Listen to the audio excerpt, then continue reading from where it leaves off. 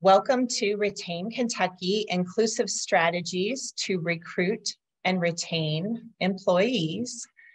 I am Kimberly Wickert from the University of Kentucky Human Development Institute and Retain Kentucky. My preferred pronouns are she, her, hers, and I am a mid-career white woman with blonde hair and glasses in a ponytail today. I'm wearing a black and white patterned short sleeve shirt and have a virtual blue Retain background. I'll review a few housekeeping items before we get started today. The captioning feature is enabled, but you can disable it if you wish to do so.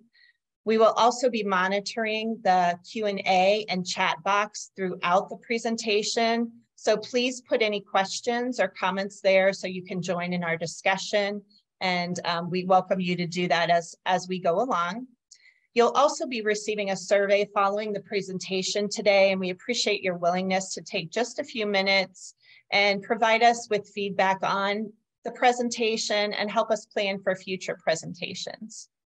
We'll also be placing a link to Retain Kentucky Media in the chat, and this recording can be found there.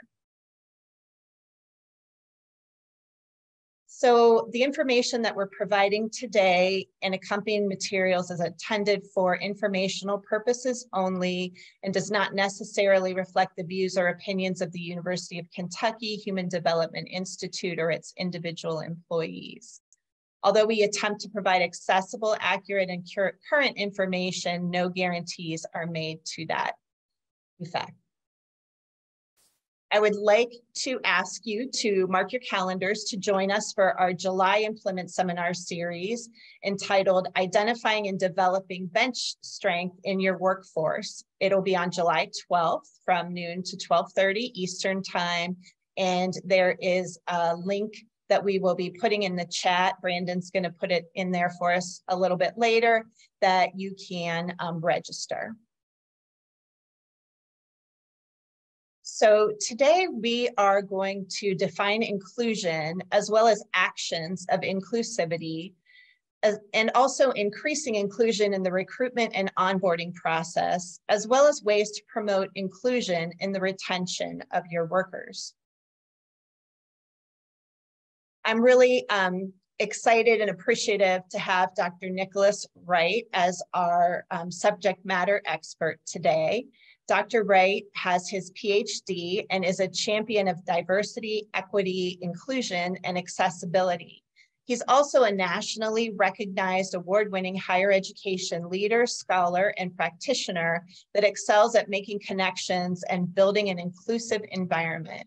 Dr. Wright is the Director of Diversity, Equity, and Inclusion for the Human Development Institute at the University of Kentucky.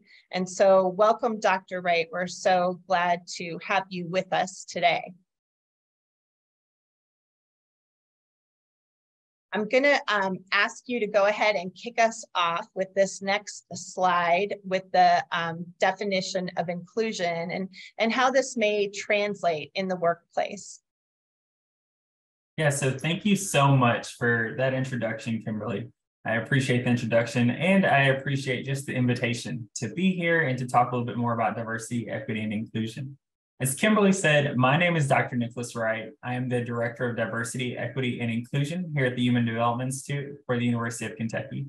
I use pronouns he, him, and his, and a visual description of myself is I'm a multiracial man in his upper 20s with short black hair, facial hair, blue collared shirt, a silver tie, and a blue background that I have. I want to make sure that we can talk a little bit more about inclusion. We can speak about that and inclusive cultures, especially in the workplace, because that's something that's important. As we talk about it, inclusion refers to all people being included or having access and equal opportunity in the space or the space that we occupy. Inclusion is important in all areas of our life, but especially in the workplace. The reason why it's so important in the workplace is because of how much time that we spend here. A large portion of our life is here spent in the workplace. On the screen, you can see, and you may be able to notice a word cloud that's here. And if you're familiar with word clouds, you know a little bit about them. But the topic is inclusion.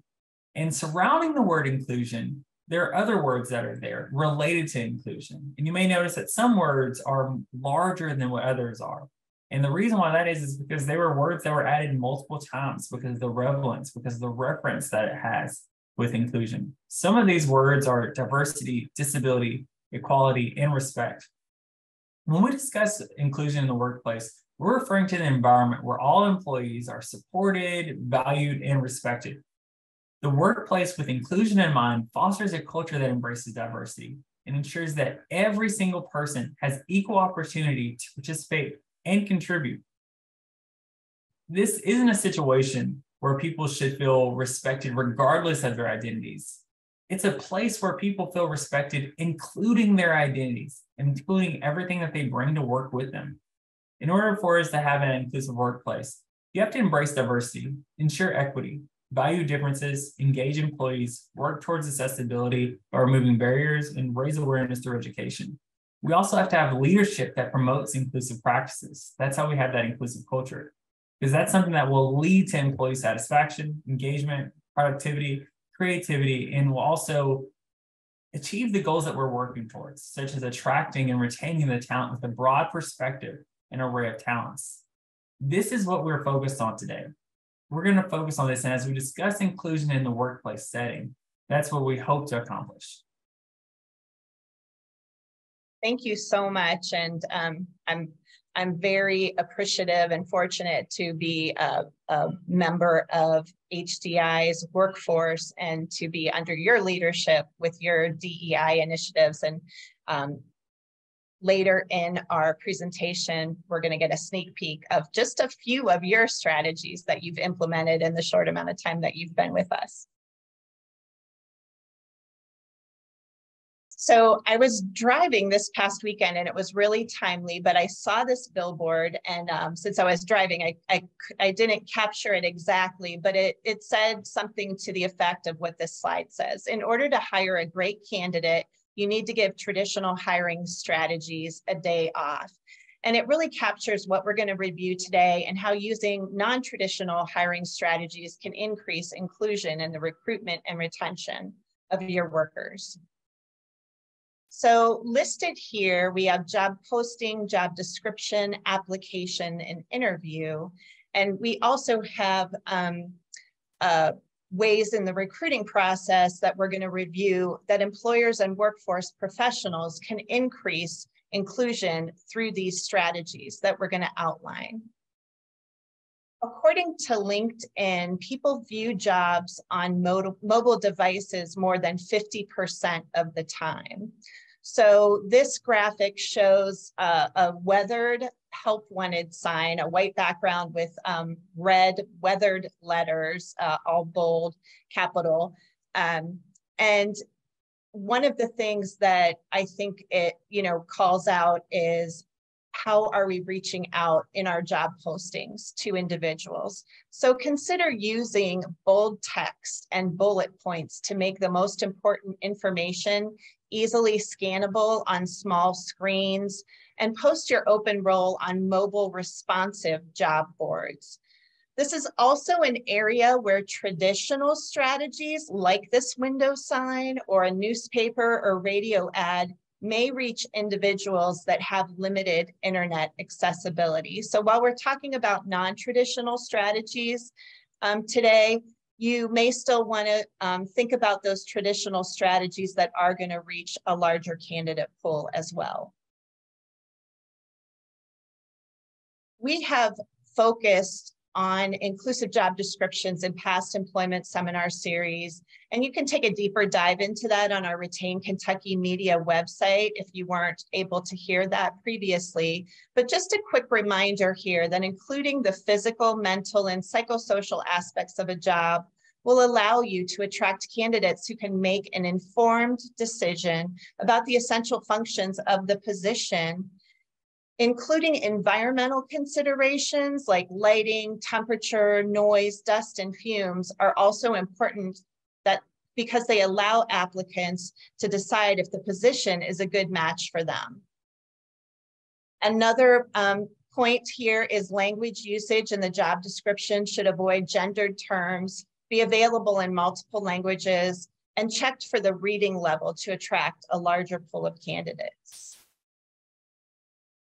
So this is our diversity statement specific to essential functions. And while an employer should give applicants the information needed to make an informed decision, like I just shared in the job posting and job description, at HDI, we're very proud of our diversity statement here. And it states that the position will advance HDI's mission and strategic plan. While the position includes physical, psychosocial, and cognitive requirements, reasonable accommodations may allow for essential functions related to the position to be performed in a variety of ways. In alignment with HDI core values, this position will contribute to a workplace in which individual differences are recognized, appreciated, respected, and responded to in ways that fully develop and utilize each person's talents and strengths. And Dr. Wright, I think you were instrumental in helping develop this statement. And so I'm going to turn it over to you to share some more. Yeah, so thank you, Kimberly. I know that when it comes to that diversity statement, how important it is. And I think that when we think of diversity statements, they're great ways to effectively and efficiently communicate an employer's commitment to diversity, equity, and inclusion, and do it in a public way as well. Diversity statements, as we're thinking about them, they're great ways to also attract diverse talent, also communicate the company's values and build trust and credibility along potential applicants that are here. Diversity statements are also important because there's something that is more than just a public display of a commitment that's there, but they also should guide the decision-making in the company. They should also support accountability in the company that's there. It's important that these are just more than statements, that they're more than just words that are here, but it's a company's actions, it's a company's initiatives.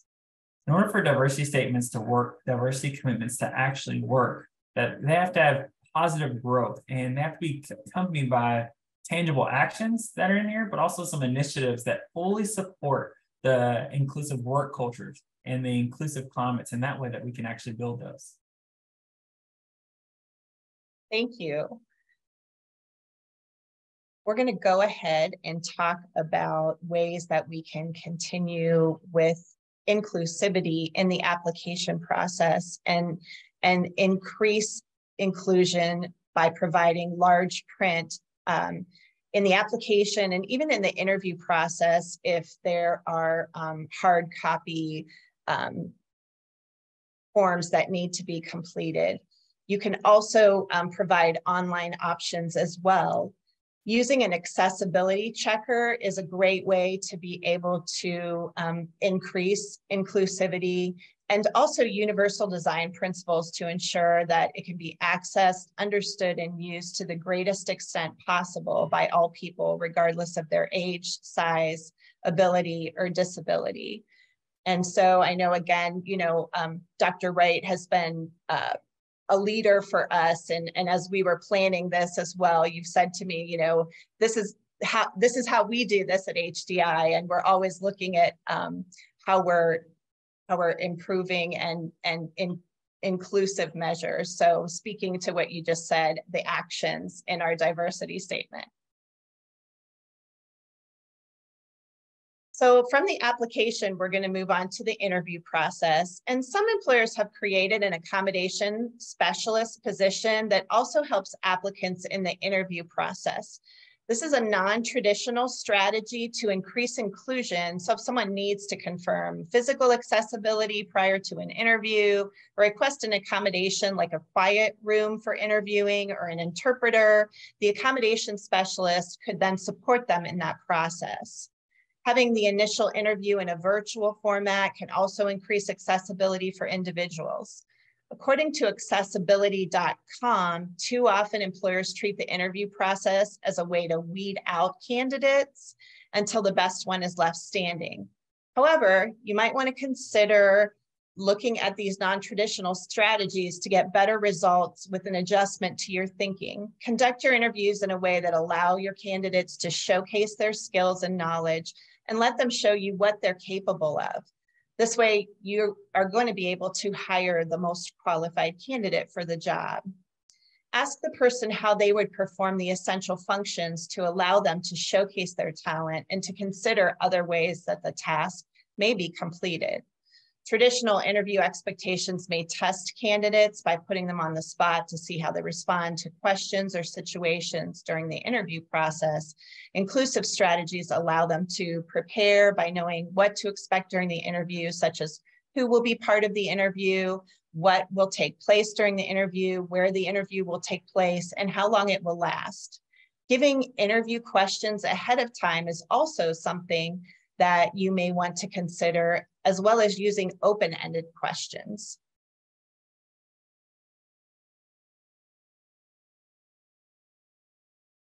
So we introduced the accommodation specialist in the last slide in the recruitment process. And according to the Americans with Disabilities Act, potential employers cannot ask disability-related questions before an offer is made.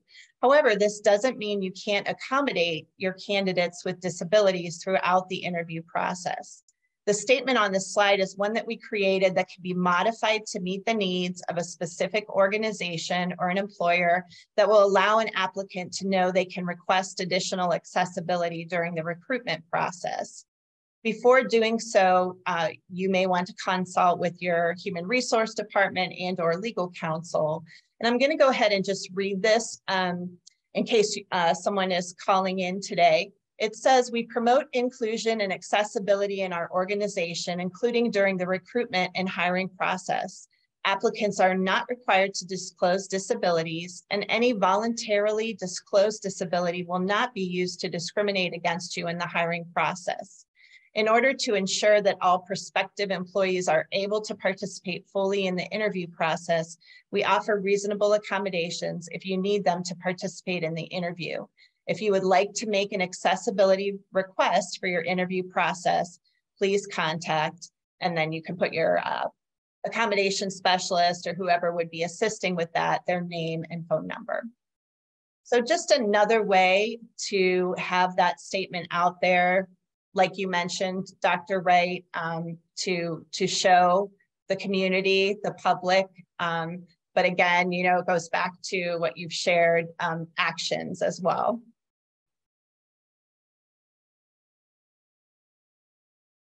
So we've talked about the application, we've talked about the interview. And so once we've hired candidates and we get to the onboarding process, this is really important to make them feel welcome and make them feel included. And again, this is an area where at HDI, we continue to be able to, I think, lead the charge. And so we're going to talk about this for a few minutes. And I do have a question asking about the ability to use an adapted use of the statement for their company. Absolutely, if you would like to use that, again, the disclaimer is make sure that you run that past your HR or legal department. But we are glad that we are helping inclusivity for other employers and workforce professionals as well.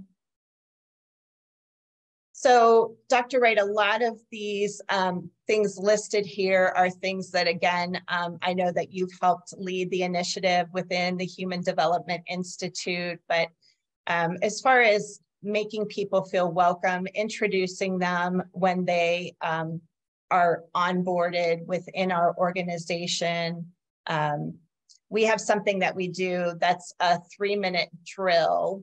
And I don't know, did you have the opportunity to participate when you were new to HDI and do the 3-minute drill?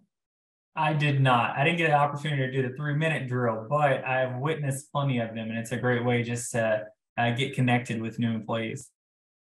It really is, and it's nice to learn about, you know, their work history and where they've been before us, and also some of their leisure activities as well. If you have a coworker that you can have them reach out to someone prior to start and just let them know that they're really looking forward to that individual coming on board, that's always very welcoming. putting new employees, colleagues, associates in a newsletter that you may have. That is also a welcome measure during onboarding. If you have a mentor program and somebody can be in that program and connect them with someone who can be there to answer questions, where do I find extra supplies? Where can I order supplies?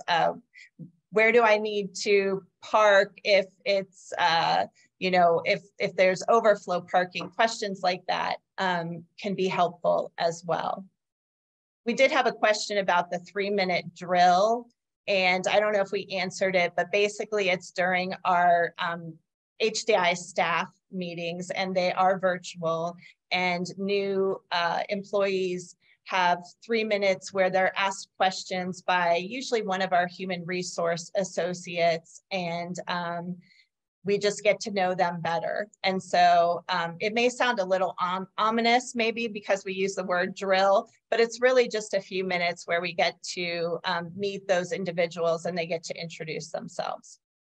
Yeah, thank you, Kimberly. And I know that Rachel asked that question, but I'm sure that other people wanted to learn about it as well. And with that 3-minute drill, it allows people the opportunity to give more than just their professional title that's there. It allows them to be personal. It allows them to discuss some of their hobbies, some of their interests, and some of their motivation as well. So it's a great way to introduce them to the entire organization. And then also those follow-up meetings that are there, or those spotlights that are there, or those ways of colleagues reaching out to them. That's a great way for them to get connected, because I think that as we think about it, in order for onboarding to be successful, it's something that is important that we pay attention to it and we take that time, because successful onboarding is something that's crucial. Because in this time of transition, it's something that can make the difference between successfully retaining an employee and also not doing so, not doing that. Individuals having those support networks, especially when they are built in, something that's more structured, it's something that's incredibly beneficial, such as the 3-minute drill, but also the mentoring. I know on the screen, the information about the mentoring program that's there, and mentoring is something that builds in a support network, and it's something that's mutually beneficial for both the mentor and the mentees. And we understand that not everyone is going to participate in the mentoring. That's fine. We understand that not everyone, I think not too many people have extra time on their hands with it, but having that mentoring program in there, what it does, it's an opportunity to combat isolation, and also increases belonging for both the mentor and the mentee. So that's just a great way for onboarding. Yeah, absolutely. And also, one of the other things that we talked about is potentially doing a scavenger hunt. And that's something that could be done in person if somebody is actually working on site at an employer, or in a virtual capacity as well. And it allows the individual to get to know coworkers, as well as where they may be able to access resources within the organization.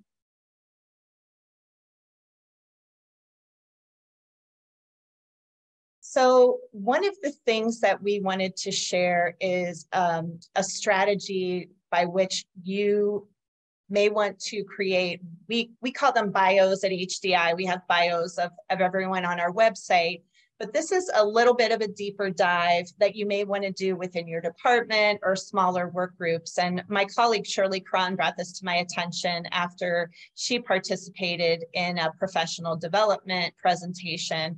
And they shared this. This is Biodex, and the resource is going to be in the chat that Brandon's gonna put up. But it's basically a user manual that can be designed for teammates to empower diverse work teams to work together efficiently and effectively.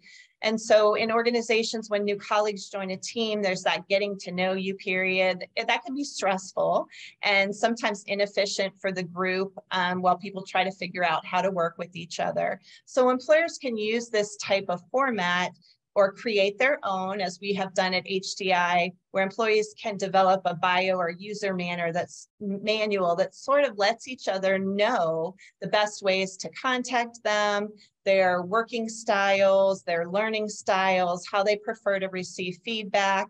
And so I really liked this and wanted to share this example. And I had shared with you, Dr. Wright, as we were planning for today, I had an experience where I really felt like a user manual would have been helpful for me early in my career as a supervisor. One of my team members started working, and she was a seasoned professional. She was a case manager. And once she completed orientation, she began working. And after a couple of days, she called me and asked, is everything okay? Do I still have a job? And I kind of, took a pause for a minute. And she shared that her previous manager called her multiple times throughout the day to provide direction and ask questions about her work. And so I shared with her that I would check in with her weekly, as she was a seasoned professional, but she was welcome to contact me anytime if she needed my support. And I think back, if we would have had a user manual or something like this, she would have known what my user manual was, and I would have known what hers were as well. And it probably would have avoided, that situation. So I just think it's something fun to consider too.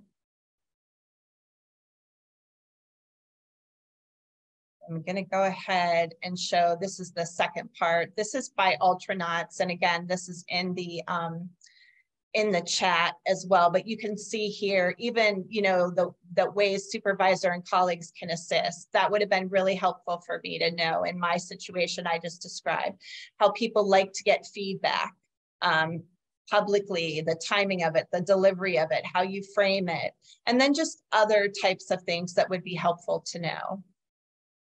So yet another strategy to think about for inclusivity during the retention, onboarding and retention process, really. So Dr. Wright, I'm going to ask you to share with us some of these inclusive retention strategies listed here, because these are, once again, things that you're leading for us, and I know from a university perspective are involved in as well. Yeah. So when we're talking about these inclusive retention strategies, we have to understand that once employers recruit excellent candidates, the work isn't finished. The work isn't finished just because we hire them, that it's important that our job just doesn't stop when we recruit, but it's important that we retain them as well. And on the screen are just some strategies for companies to use to effectively retain employees. And we're talking about diversity, equity, and inclusion committees. And what they do is that they empower individuals. They allow opportunities for people with a common focus to come together to support one another and the company as a whole. And it's important to give these opportunities for their opinions and their initiatives to be shared across the company. Also, employee resource groups. Those can also be known as employee affinity groups. And that these, what they do is they bring together employees with shared identities to share resources with one another, advocate for one another, and do this in more of a united way as well. That way they have strength.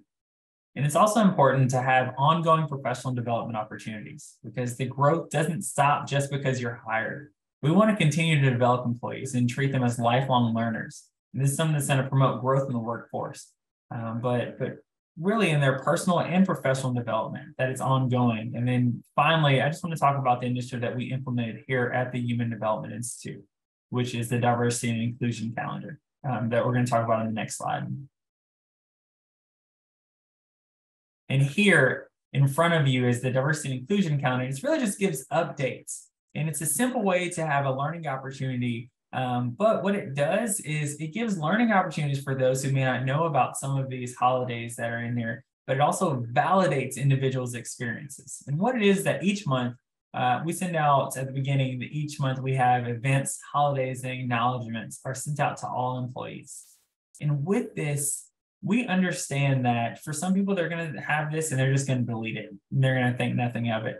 But for some people, they're going to feel more validated. They're going to feel seen. They're going to feel that this is something that maybe the first time that their holiday has been sent out to everyone, or people know about their holidays or celebrations or acknowledgements. I think that overall, this is just a small initiative that employers can do to increase sense of belonging and retain employees. And that's all employees. Absolutely. And thank you so much for sharing this. And I know I appreciate seeing this every month when you send this out to all of us as well.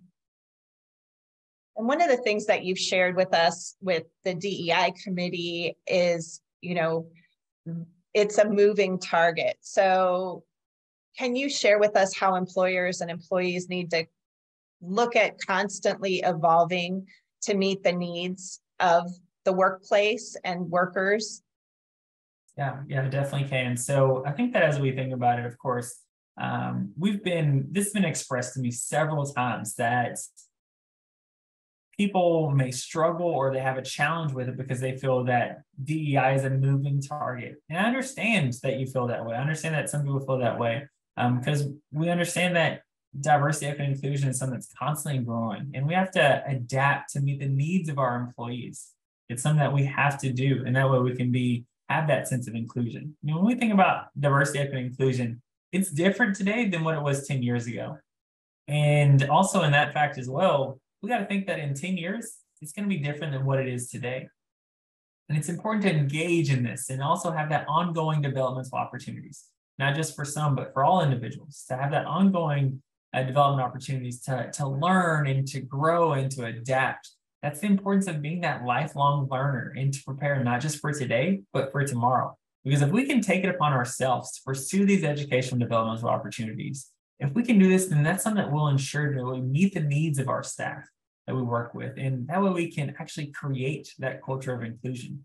Because by doing that right there, and having those engagement opportunities and those lifelong learners, doing that is how we're going to actually reach our goals. And that way we can actually recruit and retain employees. Thank you so much, Dr. Wright, for sharing. Like I said, we had got some sneak peeks today at some of the strategies for inclusion in the recruitment and onboarding and retention process. So we really appreciate you sharing what you have helped us at the Human Development Institute at the University of Kentucky. And I know we're a couple minutes over, but just a reminder that at Retain Kentucky, we can also help participants, employers, and workforce professionals in inclusion in the workplace. So feel free to reach out to us. The information is listed here. And again, this will all be on the Retain Kentucky media site in a few days. Thank you so much, Dr. Wright. Thank you, everyone, for spending some time with us today, and hope you have a wonderful rest of your day.